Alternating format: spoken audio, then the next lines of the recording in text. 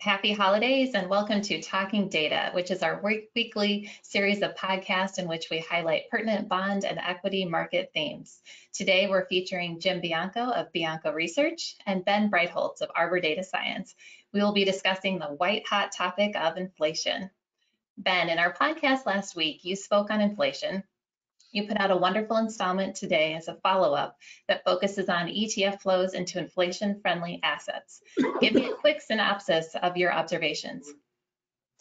Yeah, so what's really wild, really over the past maybe month or so, is how much flows and returns are mimicking the months kind of building up into 2017. So late 2016 going into the early portion of 2017, which ultimately yielded global synchronized growth. Now, Jim and I have been joking that we have this roaring 20s, this great euphoric state the economy is going to be in next year, which may come to pass, and investors are somewhat positioning for that, for global synchronized growth. So what we noticed was on an ETF flow basis, if you look at the kind of the assets that are inflation friendly, everything from materials, industrials, real estate, and then commodities and tips, of course, over 10 billion, which might not sound humongous, but on a relative basis have gone into those ETFs, which is really the largest amount since December 2016, again, right ahead of global synchronized growth. So investors are positioning for somewhat of this scenario, this Goldilocks scenario, and we can see it in the equity markets too. And so the big question going forward is, are we going to start doing something we haven't done since the crisis, or really, as Jim would say, in 20 years, is produce inflation? And one thing that is kind of a sticking point for me right now is we've seen the entire TIPS break-even curve, which is inflation expectations from 2 years out to 30 years. That curve is about to invert, which means that the 2-year is getting up to 200 basis points, while the 30-year, or 10-year and 30-year, sit right below 200 basis points. Every time that's happened, that's led to lower TIPS break-evens, meaning lower inflation expectations over the next 3 to 6 months. So for that to be different, we're going to have to potentially see this curve invert, and by a decent amount, meaning the Fed's got to let inflation, they got to lean into it and let inflation run hotter than markets would like, which means we get this inverted TIPS break-even curve. And so we got to do something different, and we'll see if that's the case next quarter. Thanks, Ben. Jim, I'm going to turn it over to you next. I'm looking at your total return review that you published on December 1st, 2020.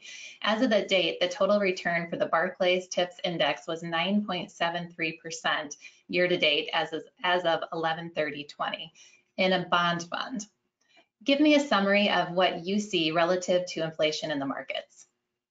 Yeah, if you look over to the column on the left, the quarter to date column, you'll see that the TIPS break-evens did much better than the nominal yields, which are above it. So the 10-year was down 1.29%, and the Barclays TIPS Index was up 47 basis points during the same period.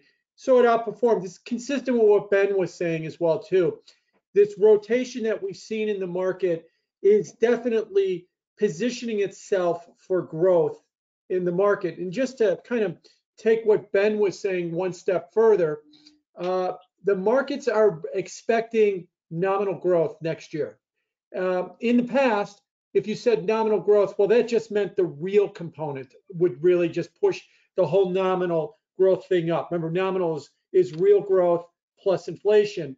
Question is, if we get nominal growth in 2021, how much of that will become inflation as we move forward from here? And I think it's, and Ben, disagree with me on this if you want. I think it's kind of hard to tell when a market is positioning itself for real growth as opposed to inflation, because when it thinks you're going to get a global synchronized upturn, it runs into the kind of the same things it would run into if it thought that inflation was going to come back as well too. TIPS break-evens, industrials, basic materials, that kind of stuff really goes in both scenarios. So, that's why I like to say it's going to be nominal growth that it's positioning for. And then we could start in on the quibble as to whether that nominal growth is going to be real growth or inflation. What say you, Ben? Yeah, so I mean, the big story to me is that if you look at these decompositions, academically, or you do some nice little work on your own, you'll find that the inflation premium within yields and TIPS break evens just hasn't grown yet. So investors are apprehensive. They don't want to price in that inflation premium, like you're saying. If they do, then we start to see some things potentially get interesting, like the correlation that we were talking about before between the VIX and TIPS break evens. That should go appreciably positive. And so on. But without that inflation premium now, I think that's led investors to kind of underprice TIPS break even. So you can actually take the totally opposite side of the coin here and say, with all these risk assets doing so well, now with industrials roaring back, we got some of the going out stocks starting to do better. If you build a little bit of a model, do it in many different ways, and say, where should TIPS break evens be relative to risk assets? Well, it says 10-year TIPS break even should be as high as 220 to 225 basis points, and we're still sub 200. So why haven't they burst above 2%? And that gets kind of what I think you and both of us have been arguing about, is that the market just isn't sure yet about pricing in 2+% headline inflation for the long haul. We know we're going to get it next year, like we've been joking around. We're going to have an inflation mirage in April and May. We're going to post probably 2.4, 2.5% core PCE, the Fed's favorite measure, and that's going to get people hot and bothered. But it's could be kind of a mirage. Who knows if that's really going to last and endure? So there's still a lot of big question marks. I would watch, if anything, VIX TIPS break evens correlation. I would watch that inverted TIPS break even curve. If it does happen, can it last? Can it persist? And that would be, to me, the ultimate sign the Fed is leaning into inflation. So the big question I kind of have, Jim, that I would love an answer on is, do you think the Federal Reserve, let's say that we do get inflation, we get this nice April, May base effect, but then we also start posting 20+ basis point month over month changes in CPI, meaning that we're running kind of hotter. Do you think the Fed has the wherewithal to not do something about that and get a little hawkish? Yeah, before I answer that, I just want to throw out one other quick thing too. Part of what could be holding back inflation, and you detailed this well in the last podcast about that the model should be showing that we have break evens at 225 or so basis points, and we're around 200, is the immediate lockdown that we're having right now will have a dampening effect on the economy. If you look at economic forecasts for the first quarter, or if you look at the payroll forecasts that are starting to matriculate in for January, they're not good. They're not good, but everybody knows they're not good. That's because we've got this spike in COVID cases. We've got this unfortunate spike in COVID deaths, and everybody's expecting that the near term is going to be a depressant on the economy, and that might be holding back inflation as well too. And that's why I think coming out of that, you'll see that burst of inflation come. Now to your question. If we do get 240, 250 on core inflation, and you're right, the base effects, once you get past the lockdowns, the April over April or May over May data should show something like that, the Fed will take victory laps. This is exactly what we wanted.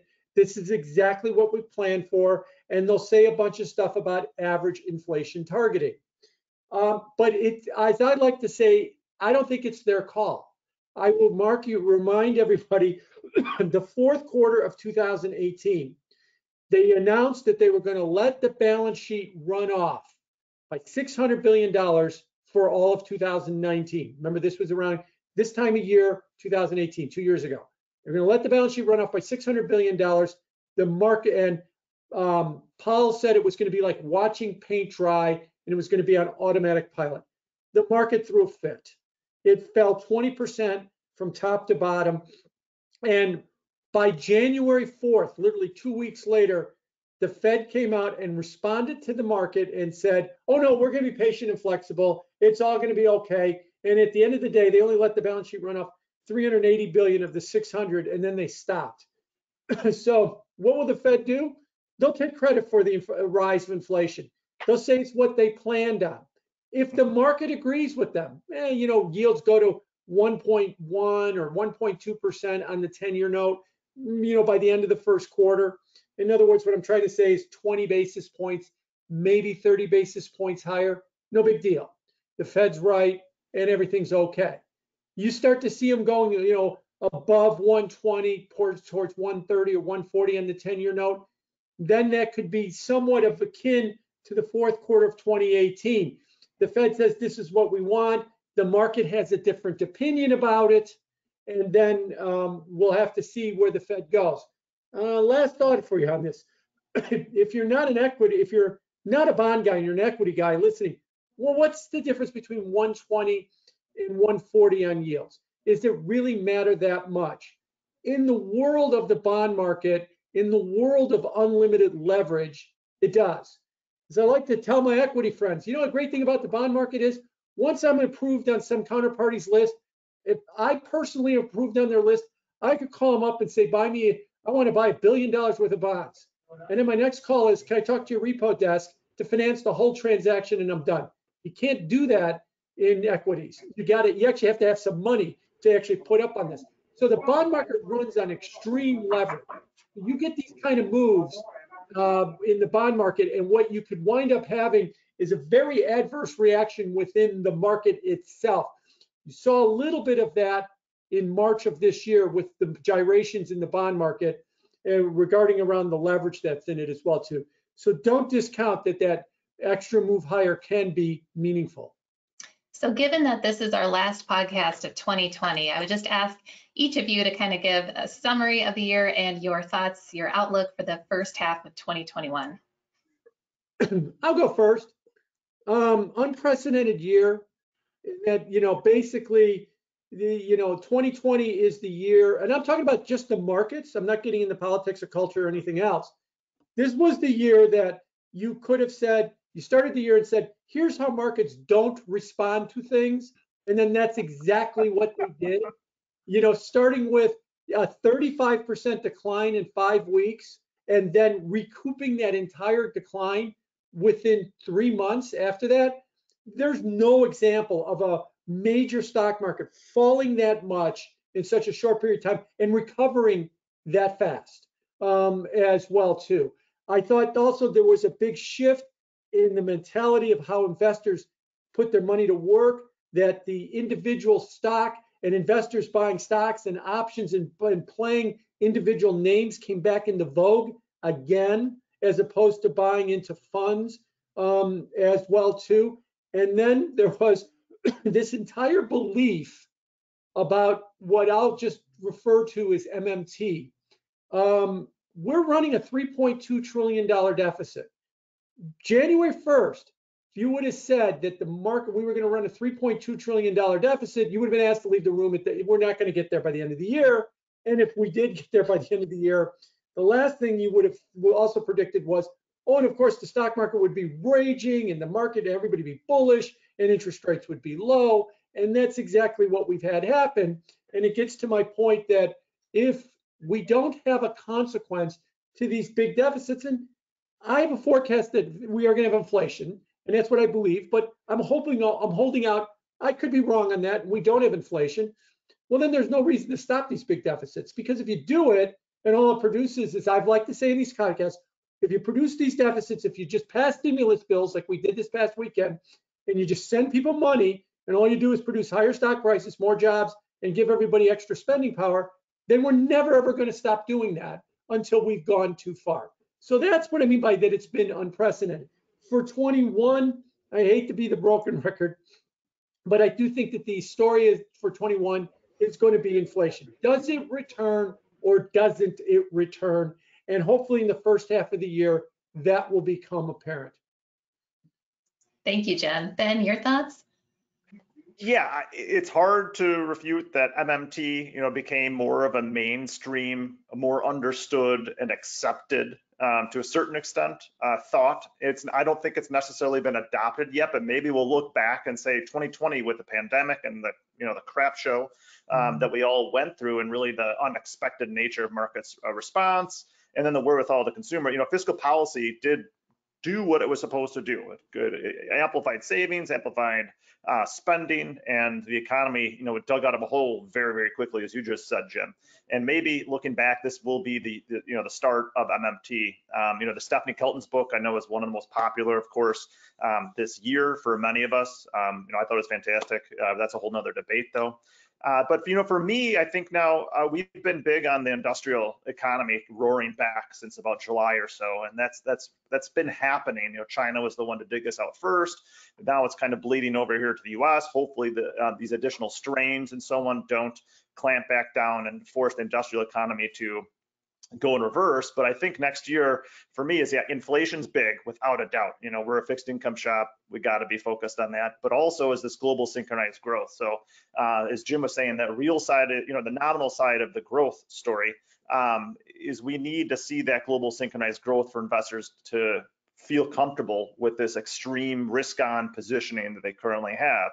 If we start to see that falter, I think that's going to be a big shock and a big issue. So this whole period of synchronized growth is starting with China, kind of how it has in prior episodes, like in 2017, and Europe coming online, the U.S., and we'll see if that can really get going. If not, by the middle of next year, and maybe even Q1 of next year, I think there could be some problems for the markets if that doesn't come to pass. So for me, the year will be about global synchronized growth coming or not coming, and within that certainly is the inflation story. And any forecaster last year looks like a fool for this year. It was an all but difficult year. Jim was one of the first people I know to get really hot on the COVID story and being a big deal for markets that worked out. He was right. From there on, no one knew what was going to happen with risk assets. It was just so difficult. So let's hope that's not the case for 21, even though we all want to see our portfolios keep rising and rising. Well, thank you both. Really appreciate it. And thank you to our audience for joining us today. As a reminder, Arbor Research and Trading is an institutional research and brokerage firm. Our two most prominent research offerings are Bianco Research and Arbor Data Science. For further information, please contact Gus Handler at gus.handler@arborresearch.com and have a safe and wonderful holiday.